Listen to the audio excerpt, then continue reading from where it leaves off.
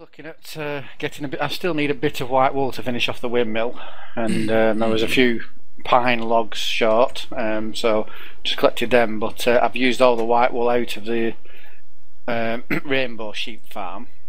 Sure. So I don't know whether or not to, at some point, build a big sheep pen at the end of here, so I don't have to keep going back to the old base for. And then if I want to, I can always dye all the ones in there a different colour and just collect them from here. Mm-hmm. Or whether to just keep waiting for these two to keep regrowing, but yeah, quite a while. Yeah.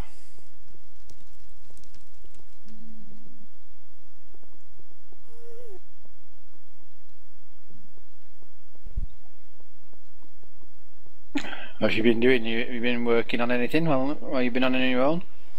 Oh, what have I been doing? I did some biome editing. Oh yes. Because I happened to log in during a snowstorm. So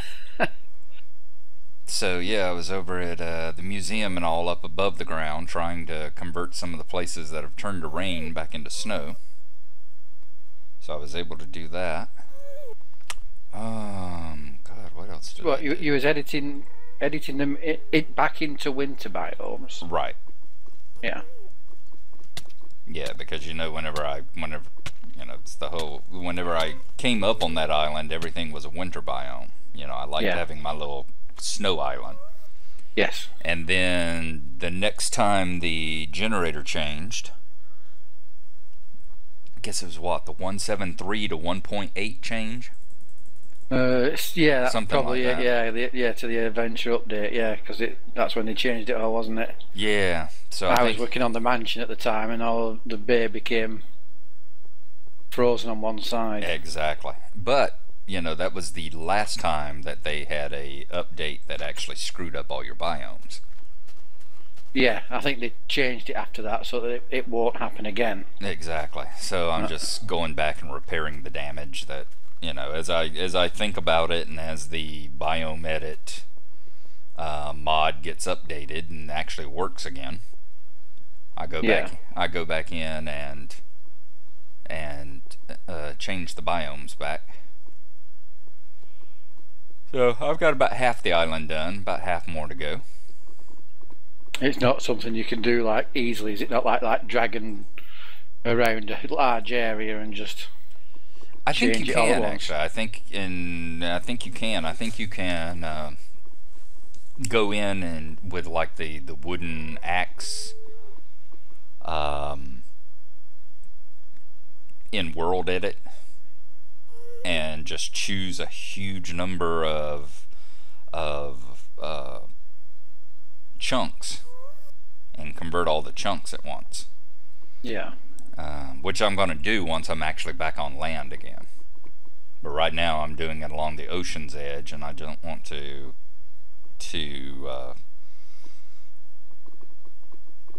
it's difficult to choose a bunch of chunks that way because I'm doing it just right along the edge of the ocean. Yeah. But they have improved it. The guy that wrote it has improved the program. Before, when you went, for instance, like let's say an ocean, where the ocean converts from frozen ocean to regular ocean, the way that the actual terrain generator does it, you get this jagged edge between the two. Yes. The way the original biome edit program was made was it converted the entire chunk, so you ended up with a bunch of square frozen chunks along out there in your ocean. But the way the last update that he did, you can actually use, like I said, the wooden axe and world edit to choose a section that you want, so you can go and then convert the biome, so you can actually go in and basically recreate the jagged edges between the ice and the Why am I over here at the hive? Are you at the hive, or are you at your... I am, yes, I'm in the rainbow sheep farm, yeah. Alright, for some reason I was thinking that you were over at the other sheep farm. That's where I need to be, really. It's just... I can't be bothered going over there. So yeah, he's actually rewritten it so you can go in and world edit essentially and make your jagged edges again, which was a real nice update. So I'm gonna go through and get rid of some of those big square blocks and make a nice jagged edge on them again.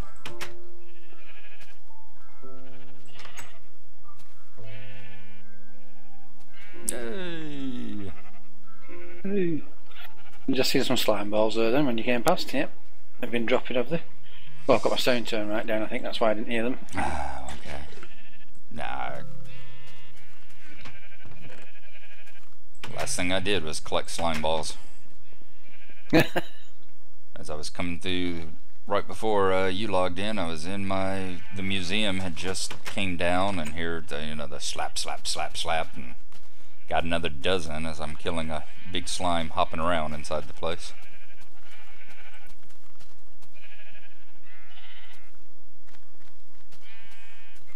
You got some shears on you? I do. Oh, yes, I do.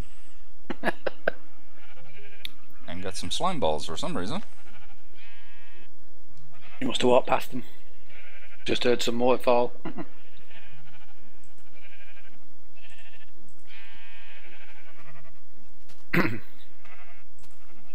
I've just been watching that video you put up of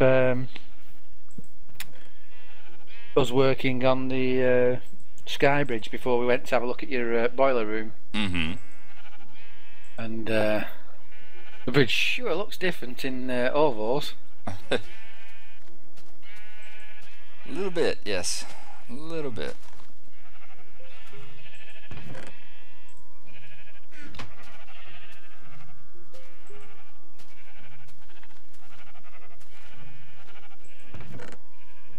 Looks very nice though, whichever pack it's in. Well, it's functional. Not so sure about the nice, but yeah, functional. Ah, there he goes with the modesty thing again. Well, it's just a square bridge. Still looks very nice. Thank you. Could have been a big old chunk of just a netherrack tube in the sky, so... It nearly was. I nearly built it exactly the same as the other one. Because I like that one very much. No, I mean just a netherrack tube in the sky. Oh, right. Or a big cobble tube, so yeah. You did put at least that much effort into it, so it looks very nice. Yeah. Well, the bridge across to Sky Bottom Windmill will be the next project, I suppose. That's going to take quite a bit of thinking about to try and get the design of the bridge's arc right. Mm-hmm. I mean, it'd be no problem at all if I just wanted to build a flat bridge suspended out across it with nothing there. Right. But I think I do want to try and build it with stone archway underneath it to make it look a bit more real worldy. Mm-hmm. Well, white sheep grow, you're the only reason I'm here.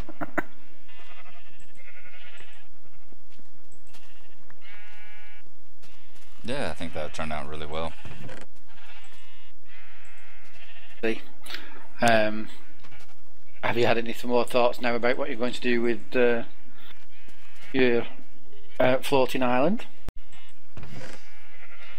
No, I haven't. I mean, I know, what we had discussed about with the whole, build a little pond, pouring into a pond, and build my little hut on it, and that kind of thing. Yeah. Then going into the actual, building the actual base part of it into the island itself, so that most of the island, other than like the little entrance hut type thing, stays, pristine and nice looking, and have little balconies and windows opening out of it. Other than that, I haven't given it much thought about the actual detail, just the general overview. Do you know what I was getting the itch to do, and I was thinking about it most of the day? Uh-huh. I was thinking, Skylands, most of that's void. No, If I map out a big square there and then just blow out all the islands in between, it will make a very nice place for the Hive Mark too.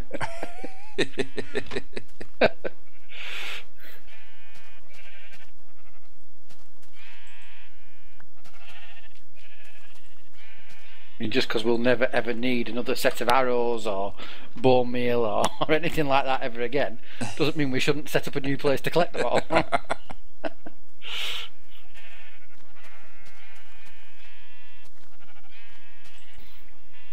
Exactly.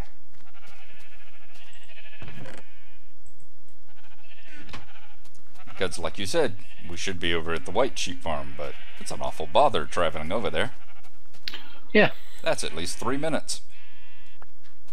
Yeah. Which would have been there and back in the time I've been standing here doing this. At the white sheep farm, I wouldn't be getting all the other coloured wool at the same time. Well, you're not getting it now, I am. That's not true. I've got 16 sets of wool here. Once again, And anyway, that's the best wool there is. That wool that I'm had to collect myself. it's like on the show Deadliest Catch. It's the curse of the cameraman. Get over here and pull this cord. Yeah. That's one about the deep sea trawlers, isn't it? Yeah, yeah.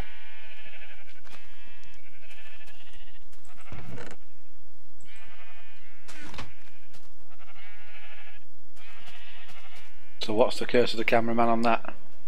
Oh, just that. Just like, yeah, just like, are you going to let him use his camera and do his job, or are you going to put him to work? I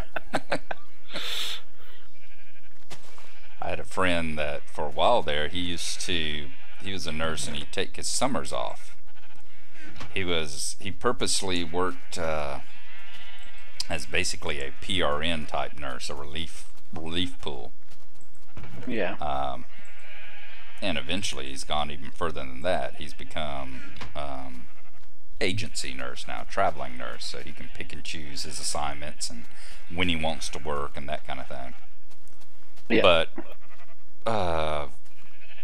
back whenever he used to work at our hospital, he would take his summers off. He would take like a month or 2 month leave of absence every summer, which he could do since he wasn't working for a floor. He was just in the relief. And he would go work on a fishing trawler. Wow. It wasn't like Bering Sea type fishing. It was more of a standard type fishing trawler, you know, where they would go in and collect the big giant farming nets out of the ocean and that kind of thing. Yeah. But his job, he worked basically for the EPA, the Environmental Protection Agency, and his job was he would sit there, and as the fish came through the chute, he would his job was to count sea turtles,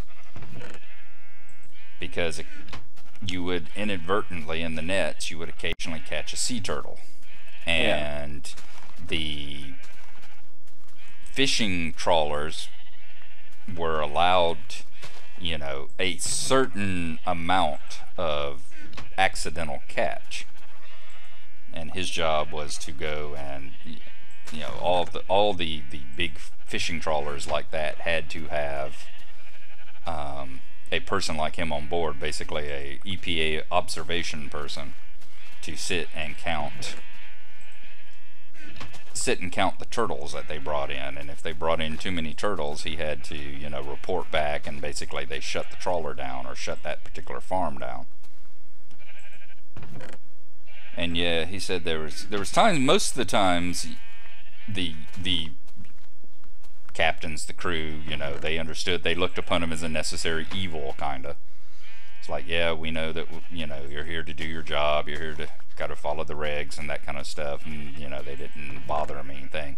Said every now and then you'd get some of the younger crew members and all that would give him a hassle, like, you know, why aren't you, you know, come over here and give us a hand pulling this or doing this. And he's like, I can't do that, that's, you know, not my job, da da da. And then they'd give him a bunch of hassle for it.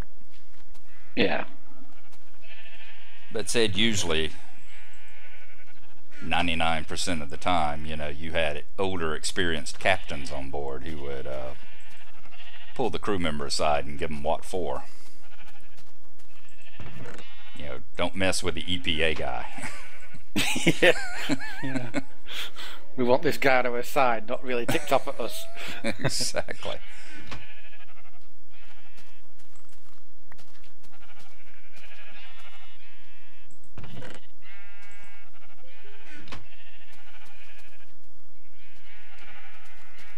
So how do you edit the biome then? Do you just select the area and then just type in a command, change biome or something, or?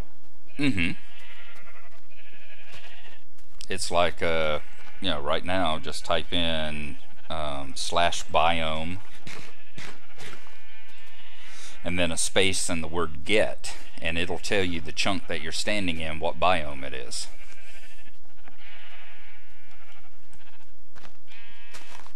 Like right now, I'm standing in a chunk, it's ocean.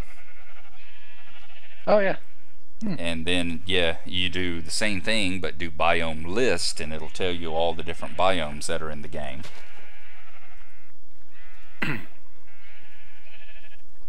And well, then sorry. Well, I was going to say, and then to change it, you just do biome and the word set, and then the name of one of the biomes, and that changes that chunk you're standing in into that biome. and that's what is that, an extra mod or something, or is that part of something you've already got in? That's already in the that's on the server. That's the biome edit mod. Yeah.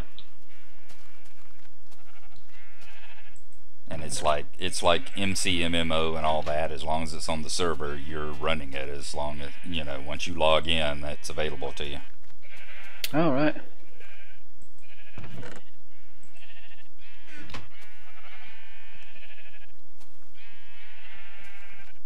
I watch Direwolf, who's like one of the biggest mod people on YouTube and everything.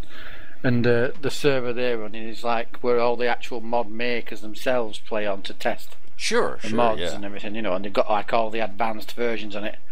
And they've just started a new one, and on it they've got, I think is it called Extra Biomes? And that seems to be really, really bizarre but cool in many ways, you know, some of the things that are on that.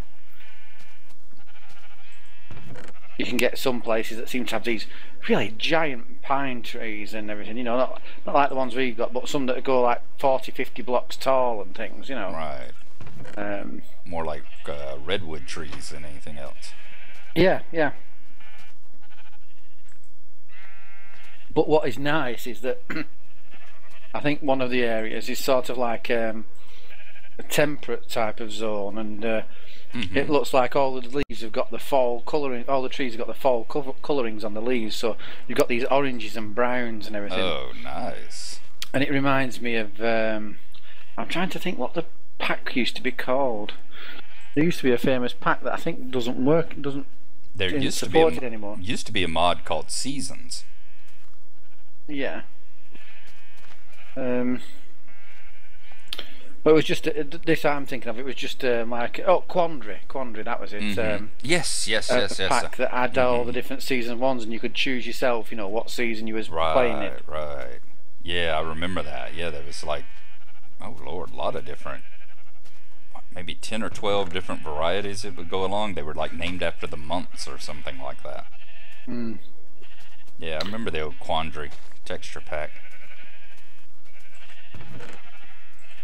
Because it'd be nice, because you could actually play in the month that you actually was in, you know, so your game changed with you.